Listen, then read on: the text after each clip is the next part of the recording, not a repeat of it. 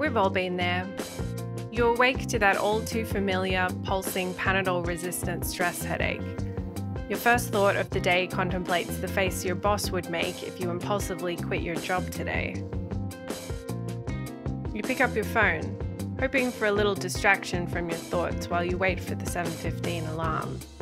The last chance to get up and get to work on time. You check social media and confirm that yes, everyone else is happier than you. Precisely at that moment, as if backed by decades of consumer research, you get an email from cheapflights.com. Tickets to Japan are on sale now. Maybe I should book a vacation.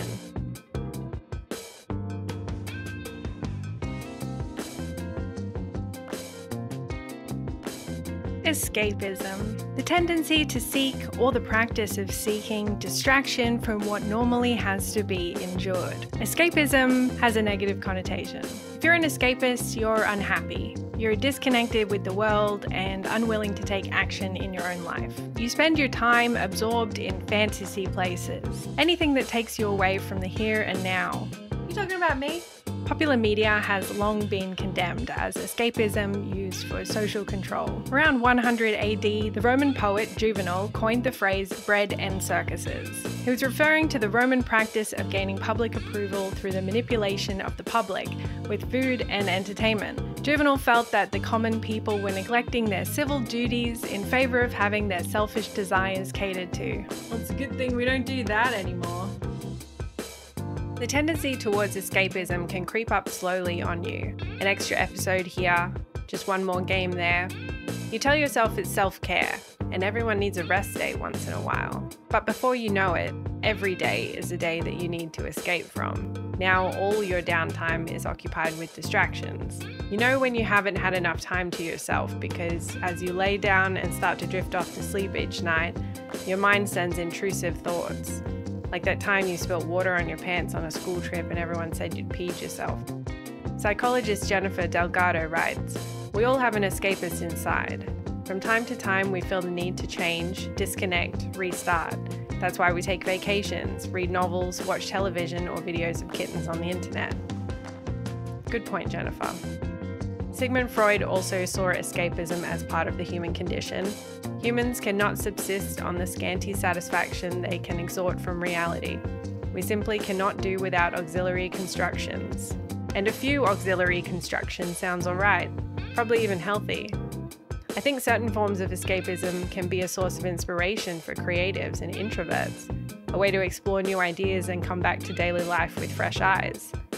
But in today's world, the world of limitless information, games and content, the means for escaping are sold to us everywhere. If attention is money, then whatever gets your attention and keeps it is profitable. There are enough options out there for the escape enthusiasts that you won't ever have to live in the real world again. And that's probably bad, yeah? So what do we do about it? Norwegian psychologist Frode Stenseng came up with a dualistic model depicting two states of escapism. Escapism in the form of self-suppression stems from motives to run away from unpleasant thoughts, self-perceptions, and emotions. Whereas escapism in the form of self-expansion stems from motives to gain positive experiences through the activity and to discover new aspects of self.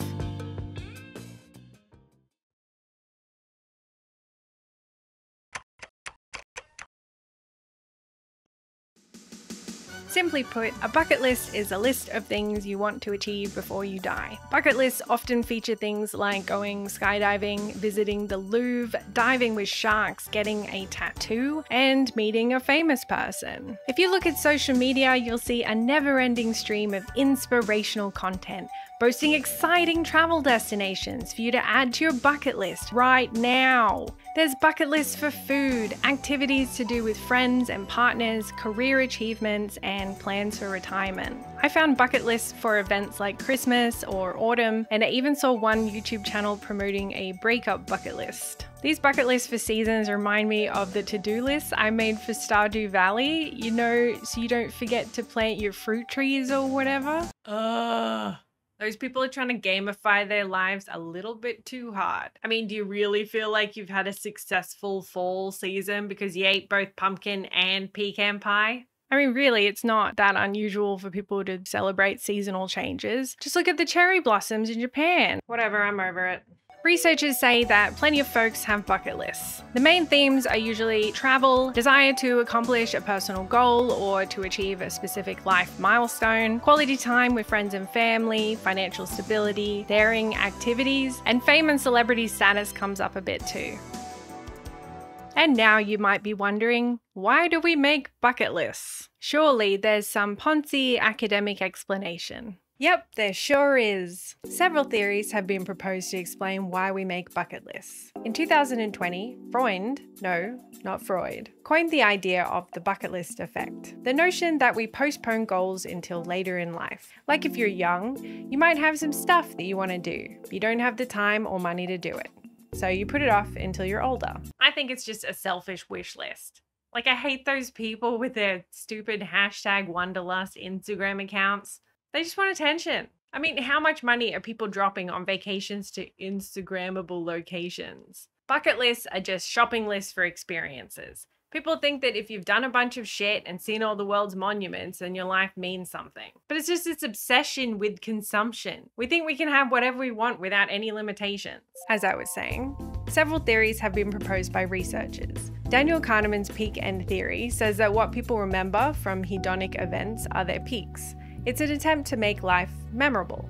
Not to be confused with Maslow's peak experience theory, described as a heightened sense of wonder, awe, or ecstasy over an experience. In 1962, Leach formally defined a peak experience as a highly valued experience which is characterized by such intensity of perception, depth of feeling, or sense of profound significance as to cause it to stand out in the subject's mind, in more or less permanent contrast to the experiences that surround it in time and space. I.e., that was fucking awesome. Terror management theory would say that the bucket list is a response to death anxiety or fear. The fundamental premise of terror management theory is that in order to make life with the awareness of mortality livable, people and societies create cultural belief systems to manage their anxiety of death. I.e., I can only get through life if I stop thinking about death. Then there's how we develop a sense of self in a world based on consumption. When there's economic downturn, just as it was in the Great Depression, nations require that people continue to have hope, to dream of a better world, and to keep striving to innovate. I.e., keep buying things, going places, and working. Bitch. And I encourage you all to go shopping more. Because when we feel a need inside of us, we ask ourselves, can I buy it? And consumerism says, yes, you can. The fact is, humans get to do basically whatever they want on this planet as long as they have the money to do it. And what we, individuals, want to do when we're comfortable, bored, and stranded without religion or culture is to abide by the set of rules that we've created in this secular society. Rules based on the values that we hold for what is considered a good life. And industries that rely on tourism and entertainment would have us believe that a good life is not only achievable, but also for sale. When the American consumer goes to market, he is bombarded with the claims of advertisers on the air, in the press, from all sides. Okay, I hear you. I guess I need to be mindful of not just falling into any old tourism trap. I don't even know what I'm looking for really, but it's probably not as simple as going skydiving. Okay, I think I found it. It's called dark tourism. Dark tourism, also known as grief tourism or thanatourism, is that call travelers get from places of extreme human suffering. That's right, trade in your tickets for Disneyland and head over to Hiroshima in Japan or Auschwitz in Poland for a somber holiday of historical significance. See, I think that's what's missing from a lot of modern tourist attractions. Sure, it's cool that your cruise ship has bumper cars, but what if you were actually standing in the Temple of Apollo in the ancient city of Pompeii? I've spent so much time living through the internet and movies, but what about actually standing in that church from Thor? J.R.R. Tolkien argued that escapism was just reality repackaged into a made-up world, but pointed out that fantasies needed an element of horror in them so that they aren't just escapism. I think that dark tourism fills that deep-seated desire to seek out novel and sometimes taboo experiences, but where it's not just about pleasure seeking. It's also about getting in touch with reality, in touch with history, and connecting with people and our past mistakes. It's like the documentary genre of vacations. And sure, some people go to these places for clout, but I think those are the minority. And who cares really, because the experience of going to a place like the catacombs in France is capable of being so transformative for people that I almost don't care what your motivation was in the first place. Sick fascination, morbid curiosity. Good. The benefits outweigh the negatives in my opinion. Yeah, I think we'll always be into dark tourism. Just think about how many people sat around and watched gladiators get eaten by lions, or public guillotine beheadings. Nothing's gonna stop us from seeking out taboo shit. Yeah, and if you're worried about choosing somewhere ethical, just be like, did the locals get a chance to tell their side of the story? Did the locals benefit economically from the site? Does it all look legit? Like a curated museum, exhibitions, respectful portrayals of historical events, educational content, tour guides, and transparent money transactions?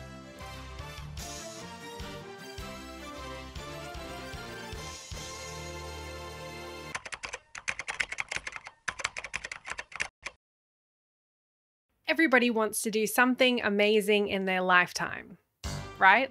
We all want to be the main character of our own story. But what would you be willing to do to achieve your dreams? What would you be willing to sacrifice? Some people choose a path to glory that for most of us would scare the bejesus out of us.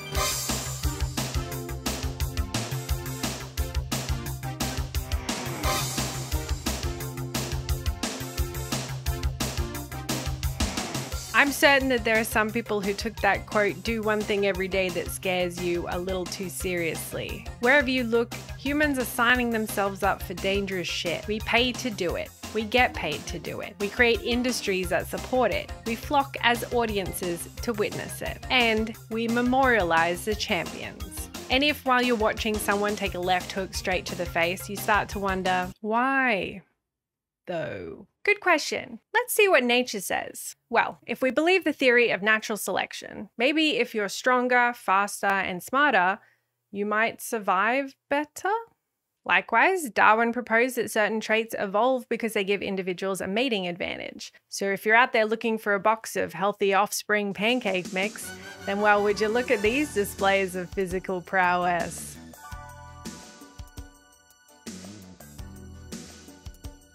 That might just reflect reproductive fitness. Baby.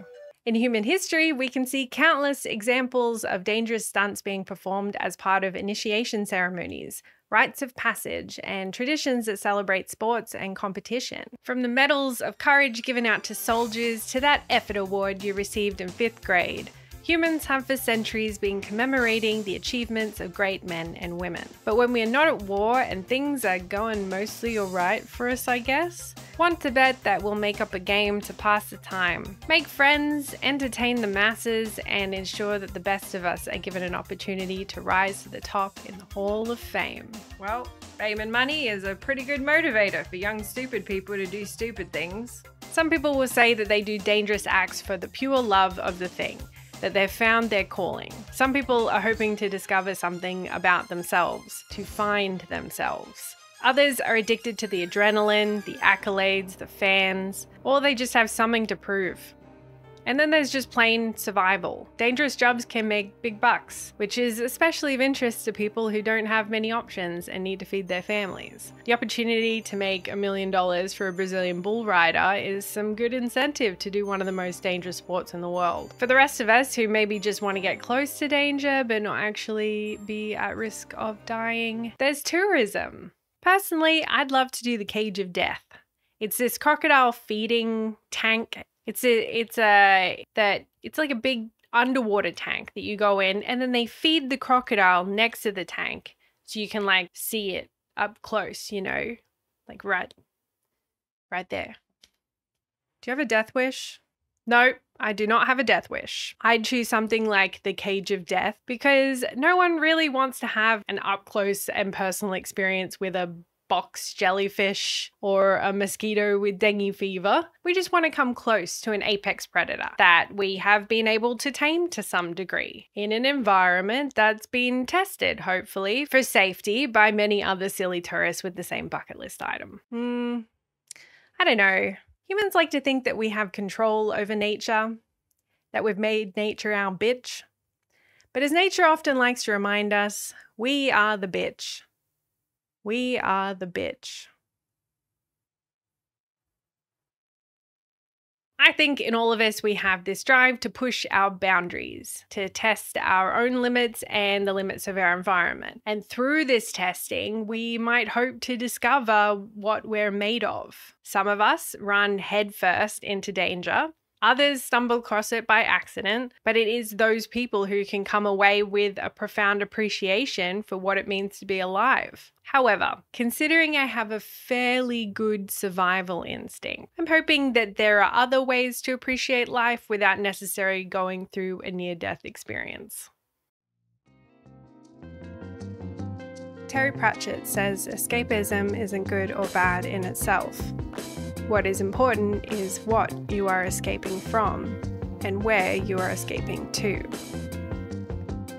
So let's just say that you take the road of self-expansion, break free of escapist traps, make a bucket list of goals, get yourself to real places, and push your comfort zone. Who's to say that that'll change things?